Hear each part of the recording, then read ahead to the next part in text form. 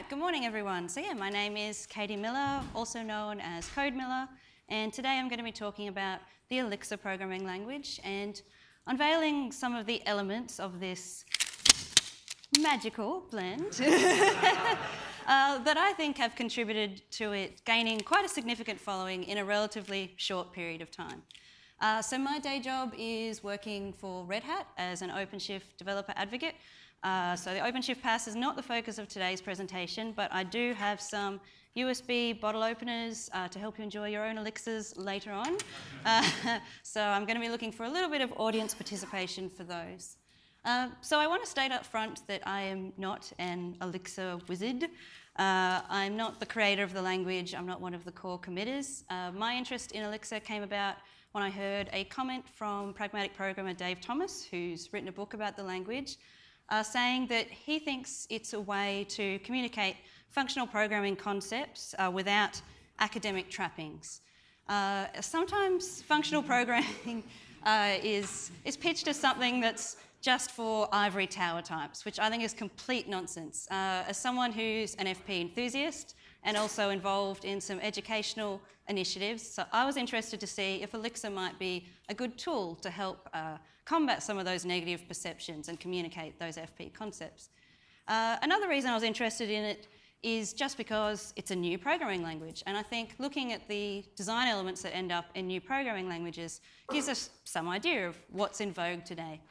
As we'll see, a lot of these ideas are actually very old ones. There's nothing that's really truly new, but I think some of these ideas are becoming more relevant perhaps in the modern computing landscape.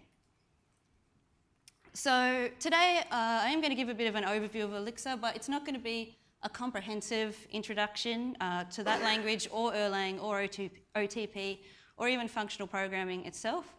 Instead, I'm just going to cherry pick and focus on a few key design elements which I think have helped the language to capture attention and imagination. So it's not going to be comprehensive, just my views. So there's not going to be any more dodgy magic, but there is going to be code and what is probably an unfamiliar syntax for most people. So gear up your brain for that. So, oh, not progressing.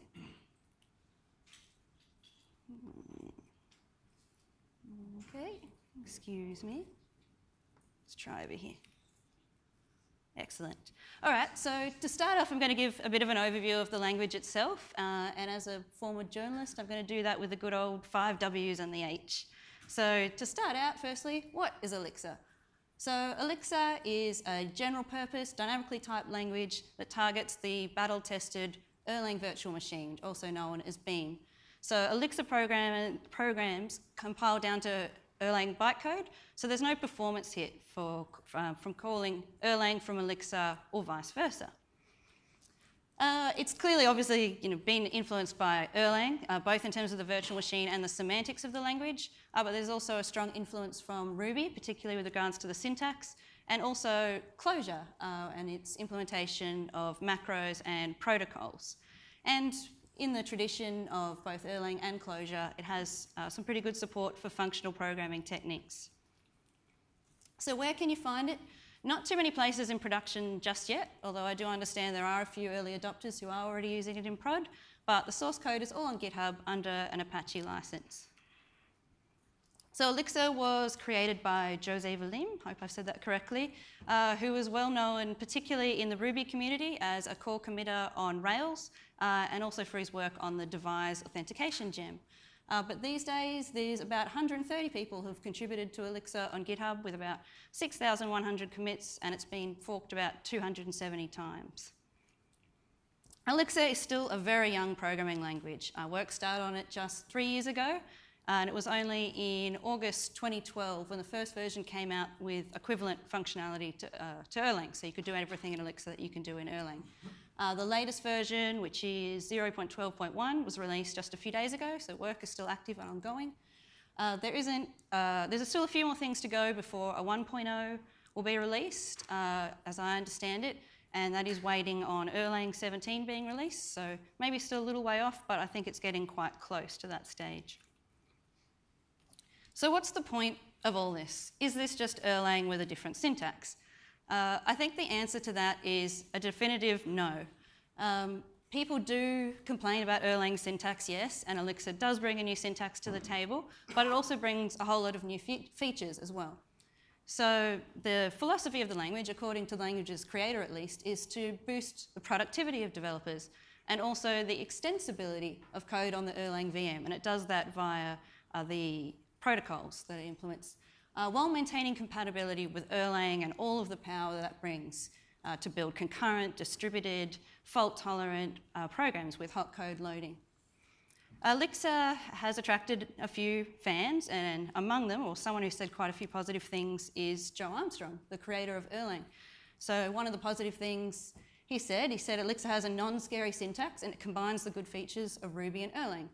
Erlang, as we know, is crucial to parts of half the world's mobile phone networks. And he says it's going to be great fun to see what will happen when this technology becomes less scary and the next wave of enthusiasts joins the party. So I think Elixir is also about accessibility and making the prospect of writing functional style concurrent programs more palatable to more developers. So how does Elixir achieve these goals? Well, there's a lot of different features and I'm not going to have time to go into all of them. So here are what I think are some of the highlights. And there's a few good things in there which aren't in Erlang, including polymorphism via protocols, regular expression literals, UTF-8 encoded strings, and a lot more that, yeah, I don't even have room to list up there. So for a new language, it also has quite a well-developed ecosystem already. Of course, it has everything that Erlang has, so we can leverage all of those libraries, but it also has its own build tool called Mix. There's a unit test framework, a docs tool. There's Ecto, which is like Link for Elixir. It's got a web framework called Dynamo, and there's a repository where you can find good libraries people have written. I think there's about 110 libraries on there at the moment.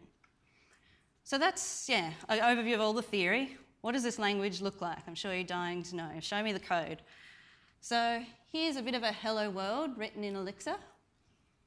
And as you saw on the previous slide there, everything in Elixir is an expression. So all this code up here could actually be in a single file without any problem. You don't have to have a module necessarily in a separate file. So we've got a module defined there and 3 functions. So we've got this function greet, which takes a parameter called name, but it has a default value of world, and it's returning a tuple. So tuples in Elixir, this is a 2-element tuple, but tuples can be more than 2 elements. We've got an atom called OK, and then a string, which is a binary, as I've already mentioned. So we're doing binary concatenation with these funny angle brackets. And it has string interpolation. So this rate name here brings up another feature. The parentheses around arguments on calls to named functions are optional. So this is calling the rate name function with the name parameter. And as you can see here, you can also define your functions on one line. There's a syntax for that. We're doing size on name, which is actually the number of bytes rather than its length, because strings are binaries, which is a difference from Erlang. So if you have single quoted strings, then it's a list of characters. Otherwise, we're talking about a binary. And this is actually a call to Erlang, this math.py. That's how easy it is to call Erlang library functions. Next function here is doing a little bit of pattern matching. So expecting a tuple, but we don't care what the first element is, so we're not binding it to any name. And then we're just doing a put string to stand it out. And then at the bottom is this pipe, which is something Elixir's become fairly well known for. So this is like a Unix pipe. It takes the output for what's on the left and pipes it in as the first argument to what's on the right. So we're calling that hello greet function, which is going to use the default parameter of world, and then sending that to io.inspect, which allows you to print a variable. And then also calling it with a value now, code miller, and then printing that out. So it gives you just a quick look at some of the syntax. So that's the whirlwind tour. Now I want to move on and go a little bit deeper with some of its main ingredients. And not everything from the programming language design supermarket made the cut. Objects, for example, I think it got reaction something like this. So Elixir actually kind of actively discourages taking an object-oriented approach in favour of the first major ingredient that has been sprinkled in quite liberally that I want to look at, which is functional programming. So I'm going to show 5 different areas where the language has been designed to embrace the functional programming paradigm. First of all, though, let's have a quick look at where these ideas come from.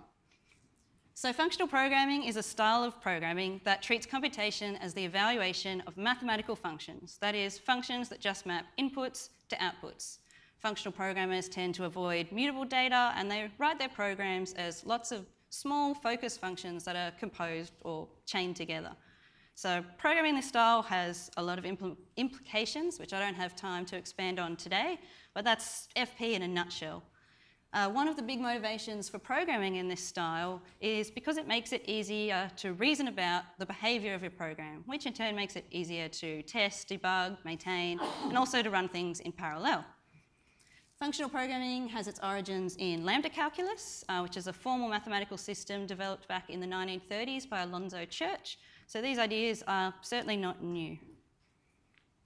So the first functional area I want to look at is immutable data, or data that doesn't change. So all values are immutable in Elixir. So lists, tuples, records, strings, whatever, all immutable. However, unlike in Erlang, it doesn't have single assignment. So in Elixir, you can rebind variables. And you might think immutable data is a fairly inefficient way to go about things, but actually, because nothing is mutable, there are some optimizations that can be made. So parts of structures can be reused where only one part is changed. So let's have a look at an example. So I've got a running example through the talk of calculating standard drinks. So seemed appropriate. So to help with that, I'm defining some records here. So records are just structured data. They're tuples underneath. So we've got a record called liquid, which has a name, and an alcohol percentage, which is going to have a default value of 0, and a beverage, which is just going to have content of some liquid and the number of mils of that liquid. And so I can use that to define some liquids there. So we've got now a wine with a percentage of 11.5%, and a glass of it is about 150 mils. And we're going to say that that's the special as well. So with the record syntax, you get a few functions for free. So this house.name allows us to suggest a new name for the record. But if we then go and inspect house later, we'll see that actually the name hasn't changed. And that's because we didn't actually assign the result of doing that to anywhere. So it has made a change, but our original is unchanged because this is the way we work with immutable data. We always return copies of things with the alterations that we want. So if we do actually want to retain that with this house variable, we can assign it. And now we do actually see that change reflected. But of course, if we inspect special, thank you. We'll see that it remains unchanged. So now it's time for you. This isn't an original concept. It's not just in Elixir. So for a USB stick, where else have we seen immutable data in the programming language world? Clojure. Clojure, yeah, good. List, Haskell. Okay, we got a few. All right, that's enough for this one. All right. Come up and see me later for the USB stick. So here's a few others where this principle is used. I think it's in most languages. There's something immutable these days, and this is certainly not an exhaustive list. This is just a few. So that's immutable data. The next area I want to look at is pattern matching and guards. So this is used where in a lot of imperative languages you would have different control flow statements. There's an alternative to that. So pattern matching deconstructs structured data. So equals here, it really is an assignment. It's actually a match operator. So here we're saying list, match that to BWS. And when that makes list become the list of BW and S. But if we now say match it to this list of the variables A, B, and C, it's now going to set each of those to the components of that list. So if we inspect B now, it's going to be W. And because Elixir doesn't have single assignment, you can do this again with the same variable names and it'll happily rematch those. So now, doing this now with beer, wine, and spirits, B is now set to wine. If you don't want this behaviour and you want the variables when you're matching to retain the value that they currently have, you can add a caret, like I have before B here. So now it's trying to match some variable A, wine, some variable C against the list of BWS, and that's not a match, so we get an error. And Elixir will match patterns inside patterns. So this isn't just at a surface level. You can really dig down into your structured data. We also have guard clauses. So if you actually want to match based on your argument content, you can do things like when is number, some variable num drinks, or num drinks is greater than 0. But you can't do anything you want in guards. It's only a subset of expressions that are permitted. So to continue on with our example, I've defined a few more drinks. We've now got wine and soda.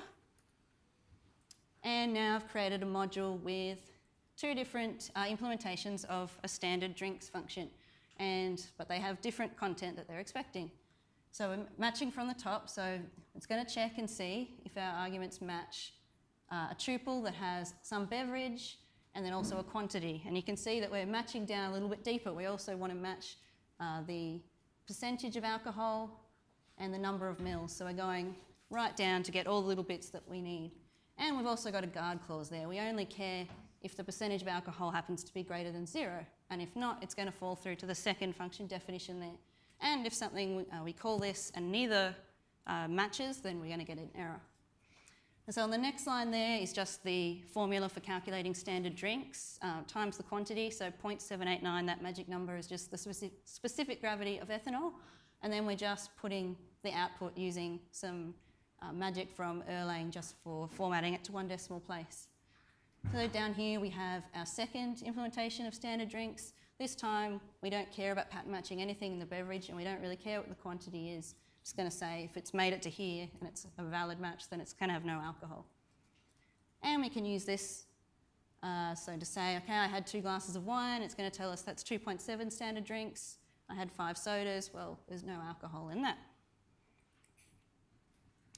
So where else have we seen this? Yes? Mathematica, yeah, definitely. Yeah, in the back? Prolog and F#. Okay, yeah, Prolog has unification, but yeah, still, yeah, building on top of that. Yeah, for sure. Okay, and here's a few others. Erlang itself, Haskell, Camel, Scarlet, Rust, another language. So yeah, quite a few places, certainly not limited to Elixir. So the next thing I want to look at is list processing. So this harks right back to one of the oldest programming languages, Lisp, of course, which is named after list processing. And lists have a natural recursive definition. A list can be looked at as either an empty list or an element, consed or constructed on with the tail of the list. So you join the head and the tail, that's your list. And lists defined in that way are sometimes called cons lists or con-cell lists. And in Elixir, you can match on lists using this pattern. So lists are processed recursively, I mean, as are all the other data structures. There are no loops. So the vertical bar is that list constructor or cons function. And so you can pattern match that way. So you can build a list by saying,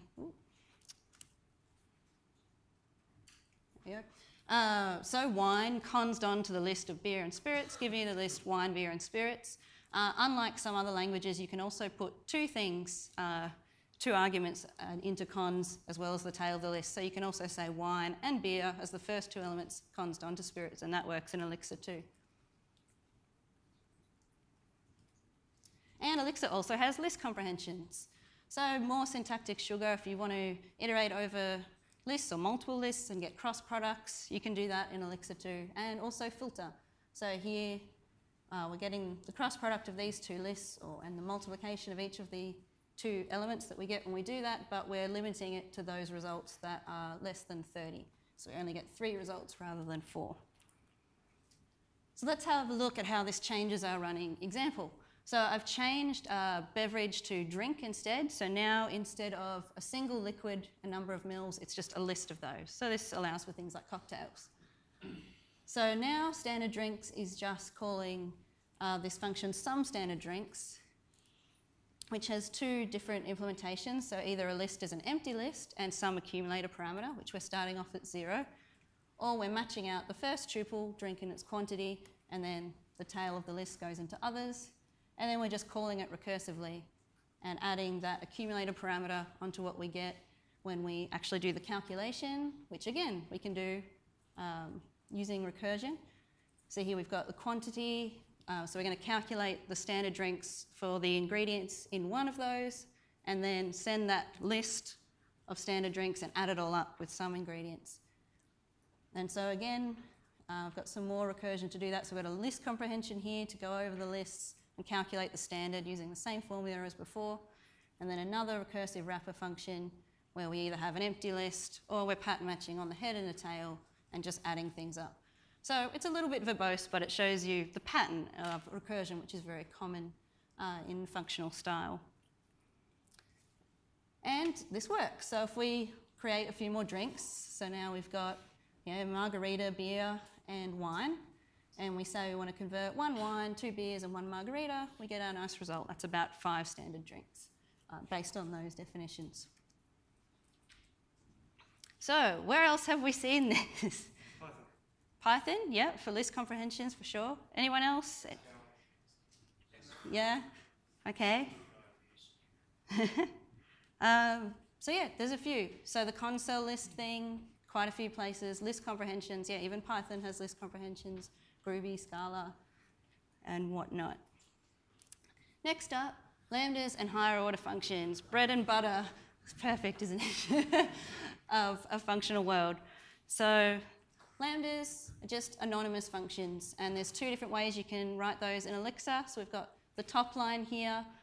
So say we want to multiply cost by quantity, so you can use fn, and then we've got the right arrow and end, or you can do the same thing using the partial application syntax. So this is and signed and just saying multiply whatever the first argument is by the second argument. When you call anonymous functions, though, in Elixir, you do need to include parentheses and the dot. So that's just a quirk of the language, so you call it as shown there. So that's lambdas. A higher order function is any function that takes another function as a parameter or returns one as a result, and it can do both. Prominent examples being map, filter, and fold or reduce.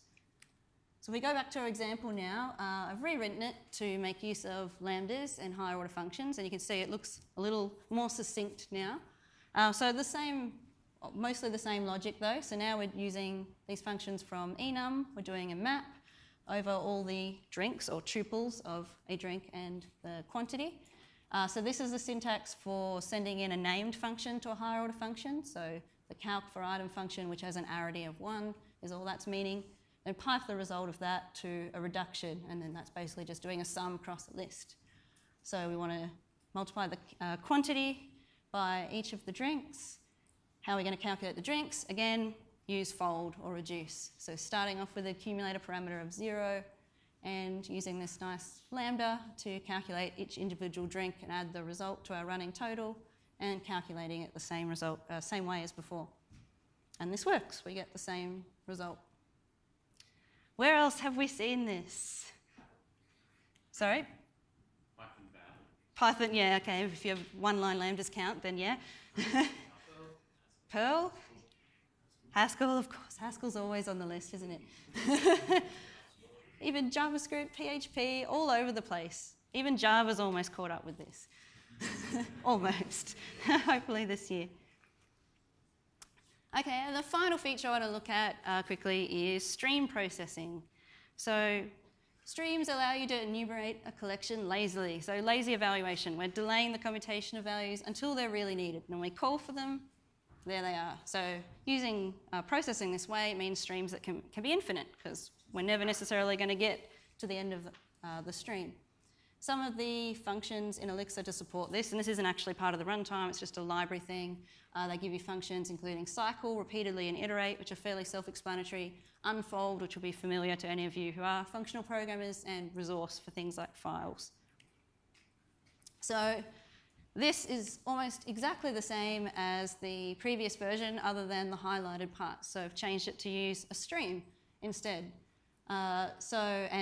Rather than being reduced, now we're doing scan. So what scan does is just give you all the partial results as you do a fold or a reduction. So as you can see from the bottom here, so now rather than sending in a regular collection, we're creating a stream by cycling over the tuples of 1 wine, 1 beer, 1 margarita, and then we're taking the first 5 results from that. And there they are there. You can see the kind of running total as we do the scan across them. Where else have we seen this? Lazy evaluation, streams. ML, yeah, that's a good one. We haven't had that yet. Haskell or Haskell. Yeah, so Haskell, obviously lazy language. Generators, I think, perhaps, yeah. Clojure sequences. Again, you know, it's not unique to Elixir. This is good stuff that's kind of well known. So that's the functional features. The next area I want to look at is concurrency and some of the related concepts. So, also having things that are distributed, fault tolerant, the hot code loading. So this again has a long history and has been around for a while in Erlang, definitely. So Elixir leverages the Erlang virtual machine and OTP, which stands for Open Telecom Platform, although barely anyone ever actually says it out. And that was used to make telephone exchanges and switches, which is actually a remarkably good fit for a lot of the requirements that we have in computing today for systems that are highly available and able to deal with inevitable failures. So in these systems, reliability matters. And here again is a quote from Joe Armstrong talking about the famed 9 nines reliability of the Erlang flagship project. And that's basically, blink and you miss it downtime per year, which is very impressive.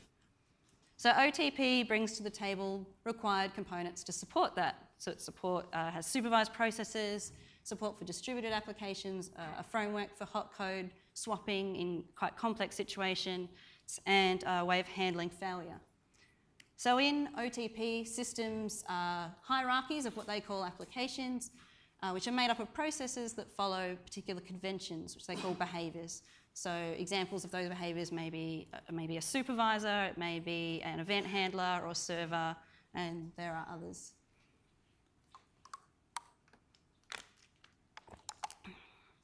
So Elixir leverages all of this goodness and uses the actor model of concurrency. So an actor is just an independent process that doesn't share anything with other processes.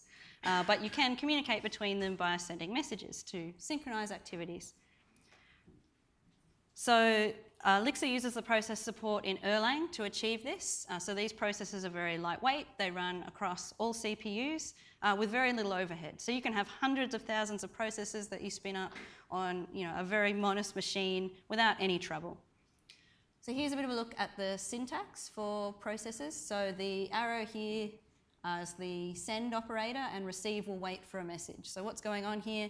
We're using spawn to spawn a process and then putting an anonymous function of what it's going to do. So it's going to sit there and wait for a message that matches this pattern of a tuple with a PID and a message, then just send out the message. And doing the spawn is going to give us back the PID of that process that's created. And then using that to spawn another process, which this time is just going to send the message, oh hi, to that process we created. And when you run that, we get, oh hi. So yeah, that's the basic view. Of course, things get a lot more complicated as you move along. And Mix, actually, that's the Elixir build tool, adds some OTP config to new projects by default. So it kind of breaks down some of those barriers to getting started with these things. So let's see if this is going to work. So I've recorded an example of this. Hopefully, here we go. So this is a parallel map function. So it takes a collection, spawn out a bunch of processes in parallel, and then collect up the results. So grabbing that and creating a new version of the standard drinks function called p_standard_drinks, which is going to use the p map instead of the regular map, and also adding a little sleep into the calculation, because otherwise the overhead of the processes is probably going to be more than what's going to be worth it. So now using interactive Elixir, the Elixir REPL, so we've already got some drinks defined there. And so compiling those files, so our p map and also the actual module with the function. And if we are importing that. All right, so now actually using it, so using Erlang's timer capability to say we've got a stream and we want to take 3 margaritas, and it's calculated the result of 4.11 in about 1.8 seconds. Now changing it to use the parallel function instead. And as you can see, it's roughly cut the time by 3, which makes sense given we're calculating 3 things in 3 different processes. And yeah, it's that easy to get started with this stuff. So other appearances for this, Erlang, of course, Scala, and also has extra support in Akka, Go, Rust, and probably many others that neglected to mention. The last ingredient I want to look at is metaprogramming, support for code generation. So macros were inspired by Clojure's macros in Elixir, which in turn were inspired by Lisp macros, which go way back to the 1960s. So again, this is a very old idea. So these are, lost focus again. Here we go. So macros, or in other words, macro instructions offer a way to transform code. And these macros, Lisp-style macros, are syntactic macros. So you also have textual macros, which do more of a naive find and replace kind of thing in the source code. But syntactic macros can actually manipulate the abstract syntax tree. So they're able to preserve the structure of the original program. And the obligatory warning, macros are powerful, but with great power comes great responsibility. If you find yourself using a macro when you could just use a function, you shouldn't be using a macro. But there are some legitimate use cases for them. One in particular that I think is very relevant today is domain-specific languages. Makes it really easy to write DSLs. And in fact, the XUnit test framework in Elixir is written using macros, as are a lot of its other features. So Elixir is what's called a homo-iconic language, just means you can represent it in its own data structures. And then macros allow you to manipulate those data structures. And in the case of Elixir, the representation is generally in the form of tuples. So macros are defined with just the def macro keyword instead of just def, but they have to be defined in their own module. And then the parameters passed to those are in that internal representation form. So then we can use the functions quote and unquote, which anyone familiar with Lisp will already know. So quote takes a block of code and returns its internal representation. When you're within one of those quoted blocks, unquote allows you to inject a code fragment. And macros are hygienic, which just means they won't clobber the variables of things in the local scope where they're called. But you can optionally turn that off if you're crazy. So again, I've got a little demo of how easy this is. So let's say you write fee all the time instead of if. Maybe fat finger syndrome, maybe you've had too many elixirs, whatever. This isn't writing very well. There we go. So there's a macro to actually allow that to be used legitimately. So we've got the quoting here, because what you return from the macro has to be in that internal representation. Then we're just unquoting the things that are passed in. So you can write unless this way or other useful snippets. And I've also defined there, if I can get this to play properly, another version, if inspect, which does exactly the same thing, but actually does an IO and inspect on the things that are passed in, so we can have a look. And so then if we then require this, so this is going to give us an error because you must require macros before you use them. Require and import it. Now we're able to do fee 2 greater than 1, and yep, it works. And if we do it with the if inspect, we actually get to see what that internal representation looks like. So this is what the condition looks like. Makes a fair bit of sense. You've got what we're actually, operation we're doing, greater than, and the operands. And then also the different clauses of what we actually want to do if that passes. So again, it's very powerful, but actually quite simple to do. This isn't really too difficult. And it's not just in Elixir. Of course, get out of this iFrame. Of course, in Lisp, Scheme, Racket, Clojure, all the Lisp family languages. Scala has some experimental support for macros, and I believe Rust and IO also has some things along this line as well. So what have we learnt from all of this? So we've tasted the Elixir, and I think it's pretty appetizing. It has some great elements, support for functional programming, concurrency, and metaprogramming. And there's also some fantastic benefits of these things. Functional programming helps us to write a more correct code in small, reusable, easy to maintain pieces. Concurrent, distributed, fault-tolerant applications are awesome for today's multi-core, highly available world. And metaprogramming with macros helps us to write DSLs, which can help us to improve productivity and communication. These are all really great features. As we've seen, though, they're not only in Elixir. So this isn't a talk about necessarily go out and you have to use Elixir. These are awesome things that you can use in a whole lot of places as well. There's just one final ingredient that I want to mention, and that's you. It takes people to build a language. You can have the best language in the world. If no one's using it or participating in the community, it's probably not going to go very far. So if you are interested in Elixir or perhaps Rust or even a more established language, I encourage you to get involved because we as a community are responsible for building the programming languages and tools for our community. So if you are keen to get involved, I've got a few resources for Elixir particularly. There's the demo code from this presentation if you want to play with it. Also a whole bunch of Elixir links and learn you some Erlang down there if you're more interested in Erlang, which is a great resource. Got some image credits. And finally, if you want to find these slides, you can go to elixir.codemiller.com. Thank you very much.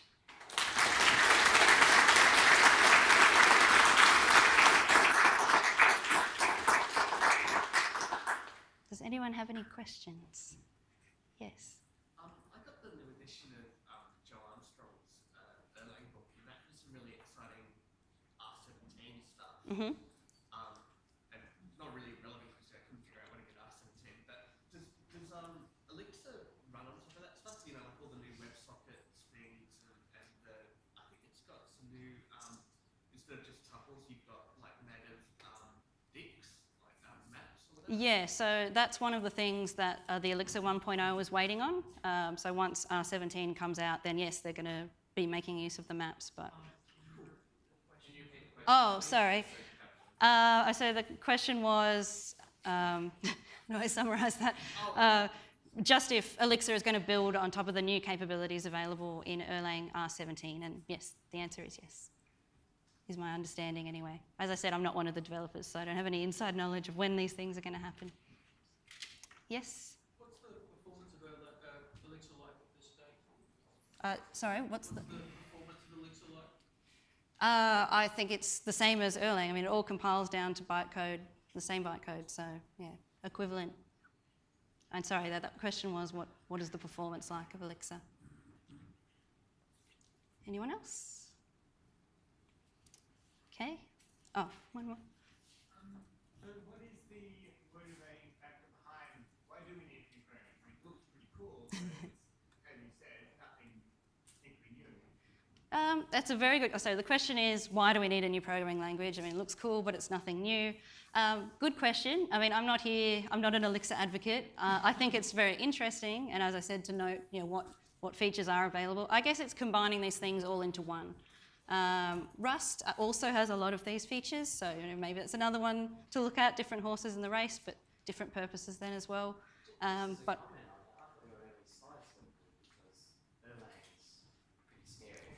and you were saying even for the Erlang developer, you were saying there's a lot more people into the fold for functional programming and that's things. Yeah, so that is definitely a motivating factor as well. I guess if, for me anyway, if someone is really interested from the FP side, if this can attract more people to FP, then that's excellent. I mean, if Haskell was too scary, then sure, I don't mind if people learn Elixir instead. Oh, well, lots of comments. It's interesting what's left out. Yes, yeah, I'd agree with that. A lot of the features you touched on are all a little bit broken each other. So it's not surprising that way you decide to fix them in another language. Yeah, my take would be less that Erlang syntax is scary and more that there are just bits of it that knowing what they know now, the designers themselves would have done differently, so it's a lot unreasonable to rebuild new language. Yeah, and I think The underlying VM is awesome. And I think that's supported by what Joe Armstrong has said publicly about the language too. If you read his blog, he does have a few critiques of Elixir and things he recommends that they fix up, but in the main, yeah, he's like, woohoo, you know, you fixed a whole bunch of these things that Erlang didn't get quite right. You mentioned at the start that about some educational issues. Can you tell us more about that? Oh, okay. Not specifically with Elixir just yet, but I'm involved in teaching Haskell courses. We're doing one for women in Brisbane probably in the next couple of months. So anyone who's in Brisbane, yeah, look out for that. And yeah, I'm involved with teaching teenage girls about the terminal and other such things. Done a few courses with that too.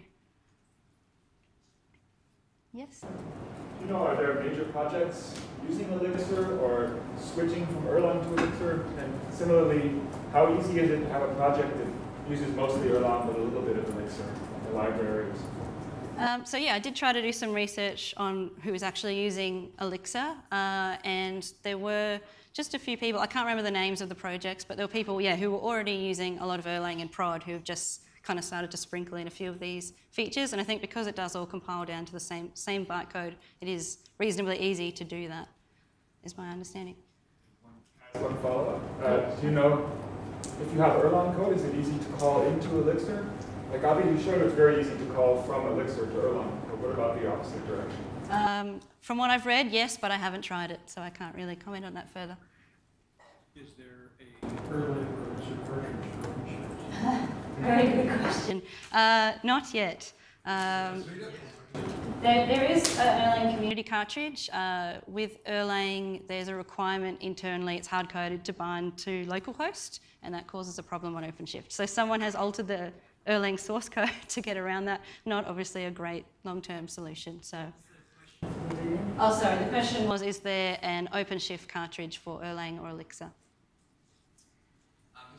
Sort of a connoisseur of multiple functional programming languages. What is like your favorite personal functional programming language? You can't guess. Haskell. It's not perfect, but it comes the closest for me. Okay. So I think that wraps it up, but anyone that helped answer questions, come down. I've got some USB bottle openers. I'll keep handing them out until I run out. Thank you very much.